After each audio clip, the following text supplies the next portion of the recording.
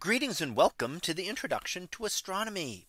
One of the things that I like to do in each of my introductory astronomy classes is to begin the class with the astronomy picture of the day from the NASA website, that is apod.nasa.gov/apod. And today's picture for August 20th of 2023.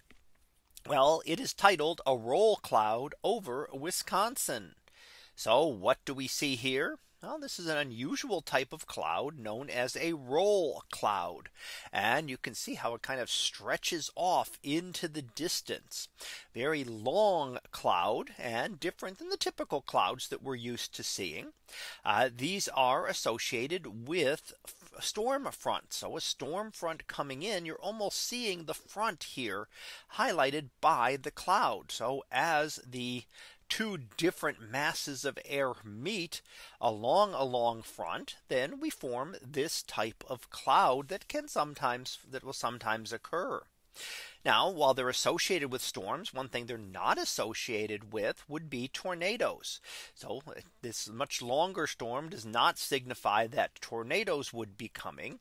And in fact, the air would be circulating around the axis. So around the very long axis stretching down here and not twirling in the typical manner for a tornado that we would generally see.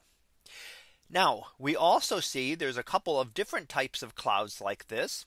So while we don't think it will become a tornado, they are associated with storms, and they are also different than another type of cloud that is called a shelf cloud.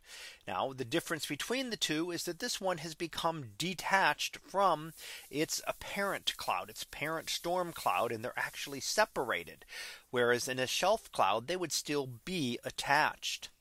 Now, when we see storm clouds like this, we start to wonder, are they associated only with Earth, or are there other clouds on other planets? And we know that, yes, other planets have clouds as well. Maybe not the specific type that we see here, but we see very interesting cloud patterns in all of the planets with significant atmospheres. So Venus is shrouded in clouds. And when we look especially to the outer solar system, we see things like Jupiter and Saturn with very distinct patterns and storms within their atmospheres as well. And studying those helps us to better understand the clouds here on Earth. We get to look at them under different conditions on those objects, noting, for example, that Jupiter and Saturn rotate very fast, and therefore that affects how the clouds and storms would occur.